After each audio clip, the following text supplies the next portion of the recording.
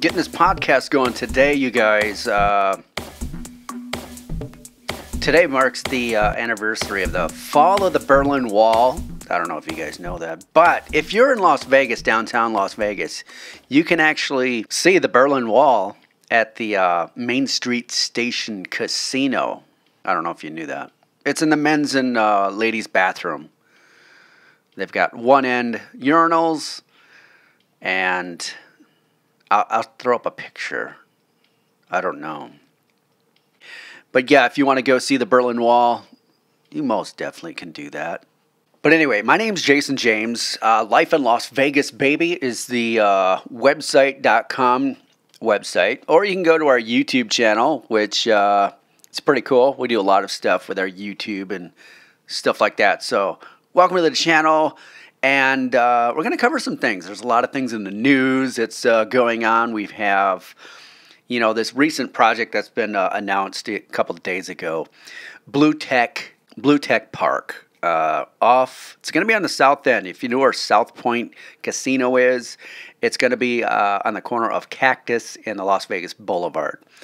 They have a huge plot of land, 210 acres. They're going to put this mini city, tech city in. It's really fancy, high tech. I'll throw up a picture here so you can see it. But let me know what your thoughts are on this, because I'm really curious on whether or not these guys are coming in to actually do this project. And, you know, it seems a little far-fetched, but they're going to have like a wave pool, like you can actually surf there. So I suspect a lot of techies from California are going to come here.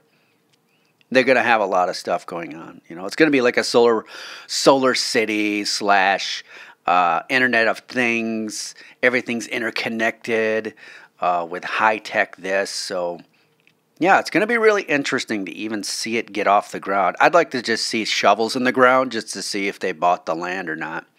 They say they secured the land, but I don't know. Sometimes these projects come in, they announce these projects and they never get done. They never even start them. But this one, they were in the news. They seem to know what they're talking about. They have investors. They have some investors, some people that have deep pockets, you know. Adjust this mic a little bit more so you guys can hear what's going on. But Bleutech Park is probably after the first of the year, they'll be doing something with that. Again, it's going to be, you know, South Point Casino. Cactus is the street, cross street to the boulevard. So keep a look on. I do have an article. I'll leave a link below on my website about that. So yeah, let me know what your thoughts on Bleutech. Do we need it in Vegas? What's it going to do to the home prices in that area over there, the Southwest? You know, will it jack up home prices here? I think it will. I think it's going to have some pretty interesting economic effects here. Speaking of economic effects, this one just passed. Let me know what you think of this one. So yeah, the mayor has passed a no camping out on the streets of Las Vegas here. So just in a few days of that passing of that ordinance or law, that I have seen less homeless people out running around on the streets or walking around, milling about, things of that nature. I don't even know where they go. I'm trying to, I'll probably do a little drive down the north side of Fremont Street just to see where they're all at or where they go. Because I don't think we have the facilities for that amount of people. But just the other week, Las Vegas has, you know, it's been announced that we have the most growing homeless population here. Trying to get that all out in one sentence, but hey. It's morning. I'm drinking my first cup of coffee. Oh, man. You understand, I hope. But yeah, so the homeless, you'll see less homeless on the boulevard for sure, on the Las Vegas Strip. Fremont Street, I don't know. They might be still hanging out there. I still want to go around and maybe I'll do a live stream about that on YouTube. I don't know. Let me know what you think. Should I investigate some of that stuff for you guys? I'm a little curious myself what's going on with that. But yeah, they have the homeless are. So here's the deal. The homeless, if they can't pay the fine for that. It's $1,000. Okay, so if you're caught and the police want to do something about it, they can either take you to jail and process you and all that stuff, and you go to probably a court system and they fine you $1,000 or 6 months in jail. Now, first of all, you're homeless. You don't have anywhere to go, so the option would probably go to jail, so you can have shelter, and then you have food and all this stuff. So it's really falling off onto the backs of the taxpayers here. So who's paying that $1,000 fine? Because that person's not going to pay it. How's that work? Nobody's really discussed that. Or do we build more jail systems here? Do we build a bigger place to put people? Because obviously they're coming here. Utah dumps off their homeless here. I don't know if you knew that, but they'll round them up in a bus and then they'll ship them here. So yeah, interesting stuff. And people wonder why we have the largest homeless population, growing population. So that's kind of a sad situation. I don't wish upon anybody to be homeless or anything like that. It doesn't really. Although I do have friends that camp out in California. That they don't have an apartment. They just live in a tent or some sort of pop-up shelter. But they're adventurers, They work. They just choose not to have an apartment, or they like to stay mobile. That kind of thing. But to each his own, right? I guess if you have sustainability, you do that kind of stuff. But you get the idea. So that was in the news. The camp out law or things like that. It's a touchy little subject, but we have to do something about our population. And then, 6 months later, who knows what'll pop up? What do we learn from this? What are we getting? What are the numbers telling us about this new ordinance? So we have to look at that stuff too and figure out, okay, how do we tweak this? How do we adjust this to make it a more humane situation for our homeless population? So, and by the way, nobody should be homeless. I mean, with the amount of money that America has in our government and all this stuff, there really shouldn't be homeless. There should be mental health facilities, medication, and stuff like that for people. It's a must, but that's just my opinion. But let me know what your thoughts are on this. Leave a comment below for sure. Touching on another subject here. Let's move on to some of the Las Vegas news. Okay, you guys, I know Bleutech is like an exciting project for sure. It has a lot of promise. But let's talk about Virgin Hotels coming to Las Vegas. Now, Virgin Atlantic, they bought the Hard Rock. The Hard Rock Hotel just sits off the strip near the airport. Of course, it has taken a hit because it is off the strip. It's away from where all the action's at, obviously. But Virgin has decided to take a look at this and go, hey, we can do something with this. And what I like about their approach is they are, really against the resort fee thing, the hidden fees and all this stuff. So this is going to set a precedence with a large corporation like, Virgin Hotels coming into Las Vegas and saying, hey, MGM and Caesars and all these other large conglomerates there charging, resort fees is horrible. So what they're really saying is like, hey, poo-poo on you guys. No resort fees coming from us. We're not going to even have that. No hidden fees or nothing like that. You get what you get here. And that's their whole premise. They have Virgin Airlines and all that stuff. They wanted to give you the best deal possible for a really good flight. And so they want to carry that over to Virgin Hotels. I really think they're going to do some really Awesome stuff there. And by the way, they're going to keep all the memorabilia, the rock and roll memorabilia in there. I guess they're going to keep that and make a special room. Now, right now, you can go in there into the Hard Rock, and they have, excuse me, pardon me, I just burped. And they have like a memorabilia thing going on. So they have like a room you can go in and look at some of the memorabilia they've collected, like clothing and what all these pop stars wear and instruments and all this memorabilia from the past and stuff like that. You can go in a small room. It's free and it's cool. So if you're into that kind of stuff, you can videotape it and get a photo next to your favorite, memorabilia. So that's cool. Pardon me, I have to clear my throat. But I think, Virgin, they got plans to blow out the pool party area, which is cool.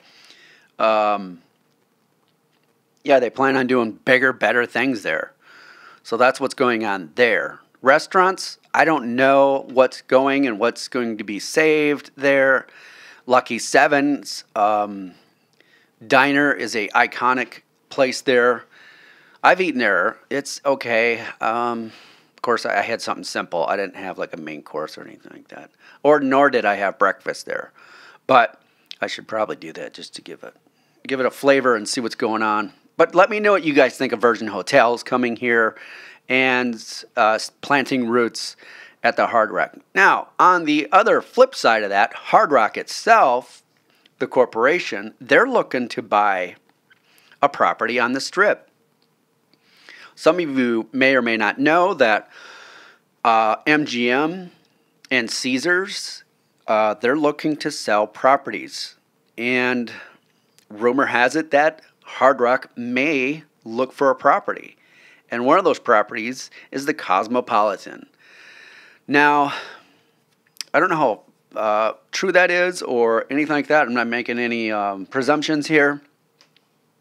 But yeah, Hard Rock Hotel the corporation is looking to buy a property on the Strip. So you might see that big old guitar hanging out on the Strip at some point in the future, which is cool. So what do you guys think? Because they already have a Hard Rock cafe down there. And, they just want a hotel. I think they'll do it. Cosmo actually is a prime target for that. So you got that. Other news is Bellagio has sold. I'm sure everybody knows this one. Bellagio sold for $4.2 billion to the Blackstone Corporation just last week. And so Blackstone is leasing it back to MGM just for operational purposes and stuff like that. But that typically happens. And then you have Caesars. Caesars is in a partnership, a merger with El Dorado Ranch up in Reno. And so now they have stake on the Strip. And it's just basically the investors, they're just cashing out. Some of the investors just want their money, which is fine. Happens all the time. You're going to see some more wacky stuff here too. Speaking of wacky stuff, O.J. Simpson is suing the Cosmopolitan of a report of a 2017.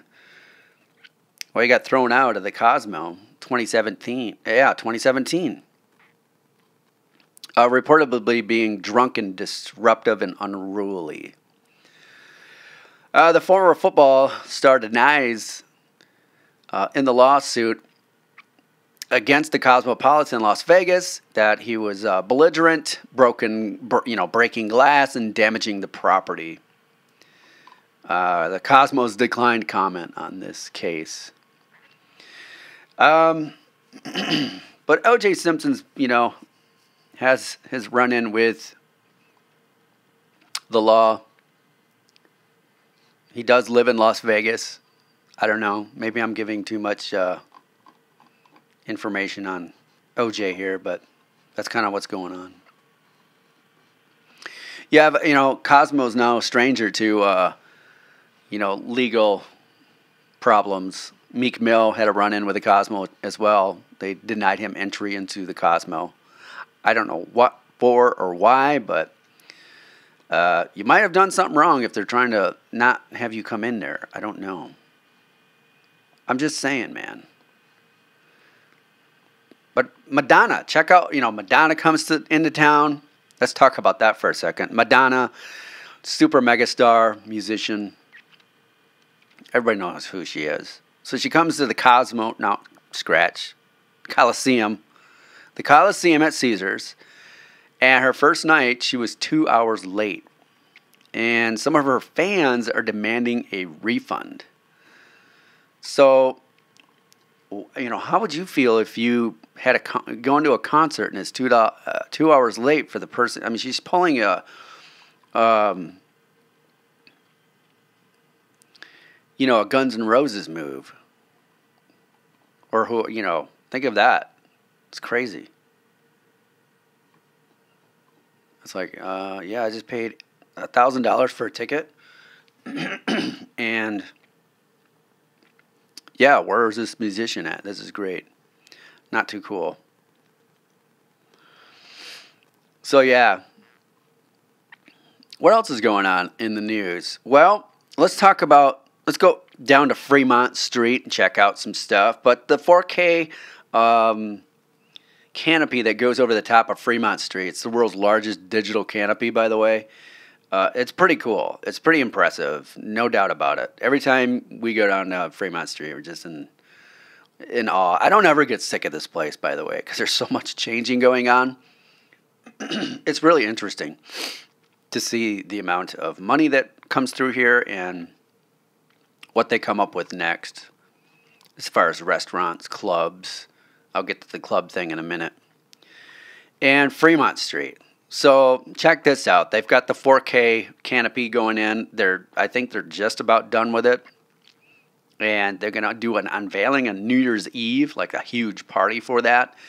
And also new entertainment. So Steve Aoki, the DJ, lives in LA, but he's from Las Vegas here. His parents are from Vegas, and they operate businesses here. And they're going to do a number with Steve Aoki. He did a mock one when they started the swap out with the 4K canopy thing, and he just packed the house. It was incredible. It was really good. But he's going to do New Year's Eve 2020. Unveiling of the new digs down at Fremont Street. There's more coming. There's like a Chick-fil-A going in at the Golden Nugget, which is going to be awesome because it's really good food. And also, they're going to haul down a 747 fuselage from Burning Man down here, and I think they're going to put it next to Container Park. How fitting would that be? Because they do have a space cleared out for that. My suspicions is it's going to be next to Container Park. I'm not saying for sure. I'm just saying that'd be a perfect place for a fuselage because it is a long rectangular space that's cleared out right next door. And it's gated all around, so I'm sure that's maybe the place for it. I don't know. Or it could be down the street a little bit. But we'll see. Once it gets here, we'll figure it out. And I'll let you guys know. I'll get some video and all that stuff for you. But other than that, Fremont is getting beautified. The east side of Fremont Street. They've taken down the center neon fixtures. The spinny shoe is gone. The showgirls and stuff like that, everything in the center of that Fremont Street, as far as fixtures go, those are been rooted up and moved. They're going to move them somewhere else. So I'll let you guys know where they do that as well. So they got to get the streets in and also put the trees. They're planting trees up all along the sidewalks and stuff like that. So more of a beautification thing going on. Even further down, they've got old motels and all these dilapidated buildings that they're fixing up. They're going to make apartments out of them. They're fixing the neon signs to the original sign stuff. So they've already done some stuff over there already. But once that stuff gets, more developed, I'll do a video on that and let you guys know what's going on. And hopefully we've got people that can afford to live there. I don't know. Maybe the rent's going to go up. Nobody knows, but a lot is happening on Fremont Street. You know, I hear a lot of things about Fremont, especially the old 90s and 2000s and stuff like that. Early 2000. People just gave it a bad rap. Maybe so. Maybe it was just, you know, getting too crazy there and just nasty or something. I don't know. But they're really doing a good job on this remodel or renovation. I'll let you guys know. We did a Halloween thing down there. It was pretty cool. If you guys haven't seen our Halloween video, check that out. We did like a Macy's Day Parade kind of commentary for that. It was really fun, interesting. We'll do it again next year. That'll be fun. And if you guys want to join us on Halloween, let us know. We'll have you on our show. We'll do a live stream and we'll do all kinds of cool stuff down there. But check it out. A lot of fun.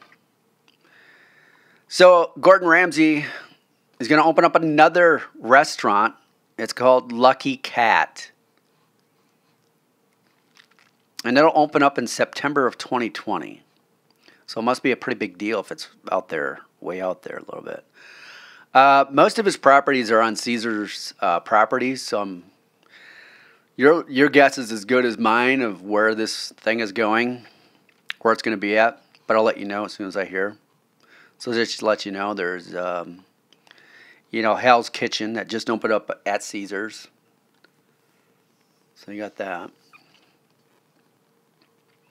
New Year's Eve celebrations. Oh, let's talk about, I'll get to that in a minute. Club Chaos at Palms. Club Chaos, new club at the Palms. Now, everybody's known I did a video on the Palms there. I'll leave a link below. The Palms is remodeled. It looks awesome in there. There's no doubt about it. They put a lot of money. The Frittatas did a lot of renovation in the Palms. But the day club, the Chaos day club, nightclub thing, and they had very expensive DJs and personalities and all that stuff that they hired, and they spent a lot of money trying to get people over there, rightfully so, because it's brand new. They remodeled things, and they just want to get people there. So they got, you know, a lot of, you know, Marshmello, the DJ, Cardi B, all these other DJs from around the world, these super awesome hip-hop artists, you know, all good stuff, right? But then they closed the doors. They suddenly shut the doors. Now, earlier on, we've caught wind of some of the numbers that were coming in. It didn't look good. Someone posted on Twitter, like, oh, Chaos it's a great place, but they're not pulling in the numbers like they should be. So they spent a lot of money. There was a lot of course, there's a lot of drama with the nightclub industry. If you ever were involved in that, you probably know. If you're a nightclubber, management, server, anybody that works the door, it's all political BS, in my opinion. But if you like that kind of stuff, go for it. It's all here for you. But they shut the doors, just suddenly shut the doors. No 60-day notice, nothing like that. And everybody was let go from that. But at least about 100 people were affected by this, I would say. That's what the press release says. But some of the employees are coming back at that, filing a class action lawsuit against the club itself and to see if they can get some severance package of some sorts, just to keep them afloat so they can find another job, if they can find another job. Because here's what happens when a new club opens: other employees from other clubs on the strip will go quit their job at this club they've already got a job at, go to another one. Things don't work out, they get fired, they're out of work. Can they get hired at the other club that they worked at previously? Probably not. I mean, just the way things work here, they're probably going to be like, oh, so now you want to come back to it. Unless you are really tight with people and you've got all your ducks in a row and people really like you, yeah, you're good. But if you've just quit and kind of they have to hire new staff and train people and all that stuff, yeah, chances are you're not going to get your job back. You'll have to look elsewhere, and most of these people will get hired at a bar somewhere off the strip. That's typically how it works. And that's pretty much how it works in any city. But hey, if you're a good bartender and you're good with people and stuff like that, there's plenty of work here for that. And there's plenty of jobs. So, and there will be more jobs because there's a lot coming here as far as like other projects and new things and stuff like that. So I don't think they have anything to worry about. I think they're just a year out from getting proper employment. Let me know what your comments are about this. May not affect you. You probably don't even care. But if you're a local, let me know what you guys think. I'd like to hear. I do read the comments, by the way. Some good, some bad, some inappropriate. And that's okay because everybody has an opinion, and that's good. So yeah, so this is kind of like the first podcast I'm doing. It's really not the format I was looking for, but I'm just testing out some things and see how it works. And hopefully you guys get some stuff out of this, some value out of this. Some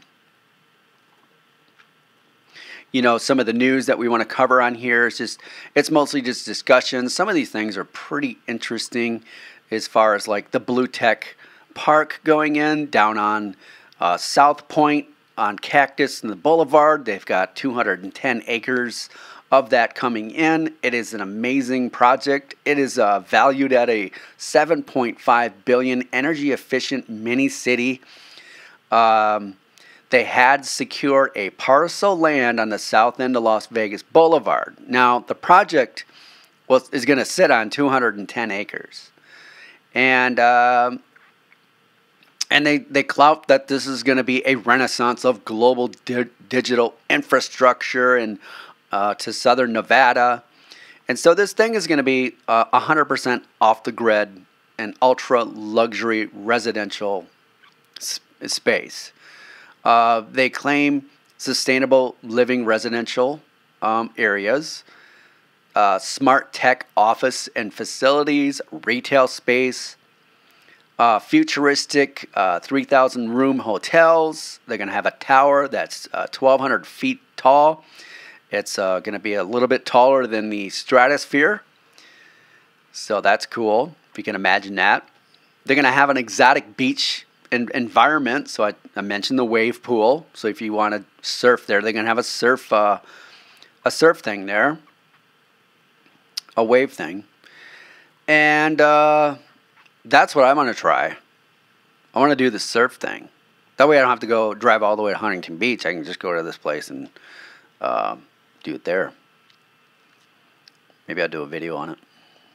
That'd be funny. The city is so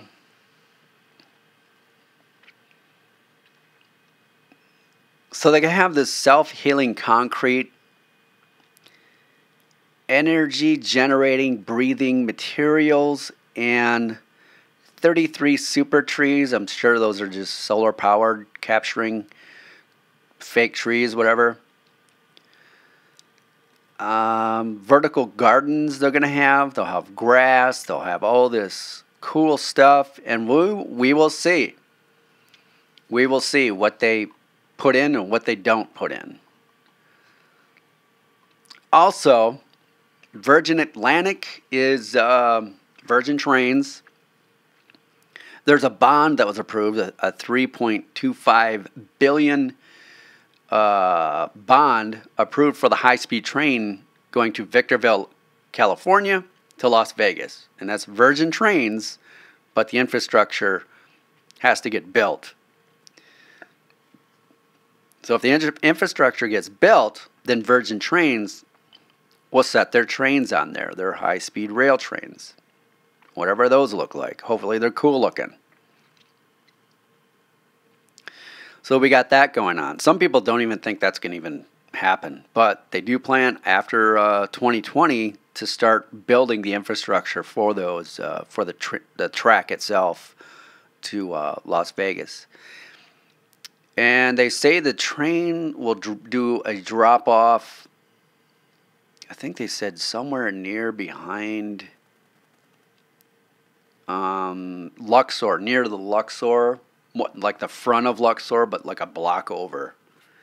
There's an empty lot where they do American Ninja Warrior. There's a space there that might be the drop-off point. Nobody knows yet for sure, but it seems pretty cool. They'll probably have to have 2 trains, like 2 tracks, like one going, one coming. Things like that.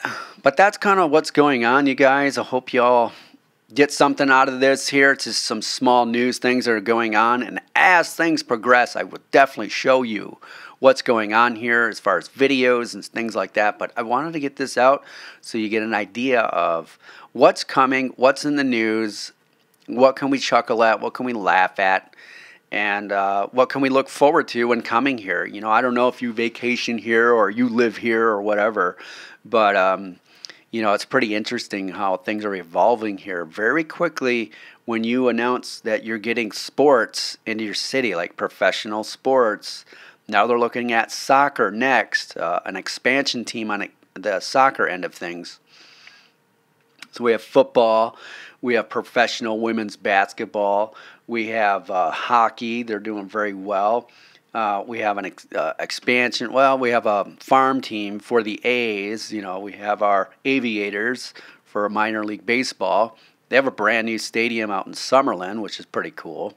Don't know if you've been out there, but they also have a mall near there too. So if you get sick of sports, you go right next door to the mall and shop around if you want to. So they have that. And Red Rock Casino is really close by. Pretty cool stuff, guys. But anyway, just want to let you know what's going on. I'm Jason James. Let me know what your comments are below. I'd like to hear what you have to say about these things that I've discussed with you here. And I'll see you guys in the next podcast and the next video. All right. Cheers, guys.